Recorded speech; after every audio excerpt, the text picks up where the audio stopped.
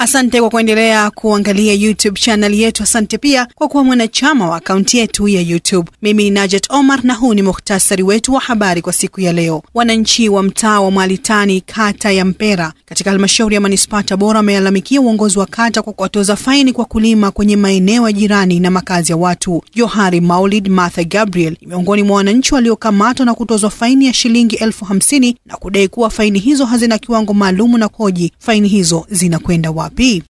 Fukuzwa yote haya mpaka kaanza kupigwa na mikanda ajili ya kuambiwa kwa nini mnalima huku. Baada ya hapo sisi ndio tukachukuliwa msobe, twendeni kwa mtendaji, na kuambiwa kila mkulima aliyokuwa analima alipe shilingi 50,000 faini. Tukauliza faini ya nini? Faini ya mnalima sehemu ya serikali ambayo ilikuwa imekatazwa. Tukaambiwa serikali kama serikali japokuwa imekataza haijatupa muda kwamba mpaka lini. Jumla ya hati 1150 za kusafiria za kielektroniki zimeombwa kupitia ofisi ya uhamiaji mkoa wa Tabora kati ya mwaka 2019 hadi tarehe 7 mwezi huu. Kamishna msaidizi wa uhamiaji mkoa wa Tabora Amir Sadiq amesema kati ya maombi ya hati hizo, hati 1002 ndizo zilizotolewa huku maombi mengine ya hati hizo yakiendelea kushughulikiwa. Vitu muhimu ambavyo natakiwa uwe navyo ni pamoja na kwamba unakuwa na 20,000 kwanza ya kulipia ile fomu, na unakuwa na viambato vile vya kuzaliwa vinavyodhihirisha kwamba umezaliwa Tanzania, kwa maana ya cheti cha kuzaliwa, viapo vya wazazi, vyeti vya wazazi, na zile shughuli unazozifanya. Kama wewe ni mfanyabiashara utakuwa na hati za biashara, kama ni mwanafunzi utakuwa na barua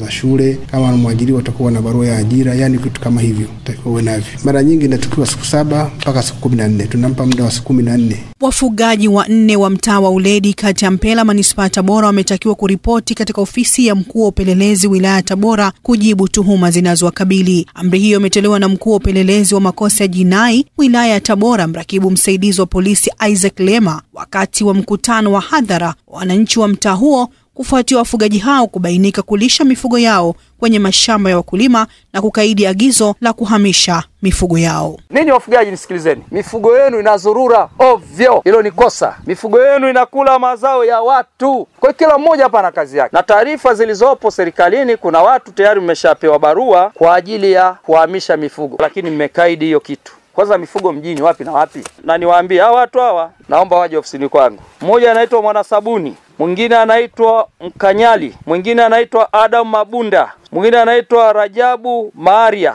Ni watu 4. Ukifika sema na mtafuta mkuu wa upelelezi uje uchukue maelekezo yako pale. Katika habari za kimataifa, serikali ya Gambia imemuonya rais wa zamani wa nchi hiyo aliyong'olewa madarakani Yahya Jammeh asijaribu kurejea nyumbani kutoka uhamishoni Equatorial Guinea. Msemaji wa serikali ya Gambia amesema usalama wa Yahya Jammeh hauna uhakika iwapo atarejea nchini humo bila ya idhini ya serikali ya nchi hiyo. Biashara na uchumi. Bei ya viazi mviringo imeshuka kwa kiasi kikubwa katika soko la Kachoma mjini Tabora, hali inayosababisha wafanyabiashara kupata faida kidogo. Mfanyabiashara wa viazi mviringo Mudi Hussein amesema hali ya zamani na sasa ni tofauti, maana awali viazi vilipanda hadi kufika shilingi 1200 na sasa ni shilingi 700. Michezo na burudani. Wadau mbalimbali mkoani Tabora wameomba kutoa msaada kwenye tasnia ya uchekeshaji na filamu. Fereji Shabani ni msanii wa maigizo ya uchekeshaji, amesema wadau ambao wapo mkoani Tabora hawaoni umuhimu wa kuwekeza kwenye sanaa ya maigizo, jambo linalorudisha nyuma sanaa hii. Ndani ya sanaa yetu ya Tabora sasa hivi ukweli imeshuka kiwango, ila kwa kazi tunafanya ni wachache. Wasanii wa Tabora bado tunaweka kwanza, hatuna umoja, ule umoja wa kusema tufanye nini tuipandishe mkoa wa Tabora. Sababu mimi ni msanii wa comedy na ni msanii wa kuigiza filamu na nimecheza filamu nyingi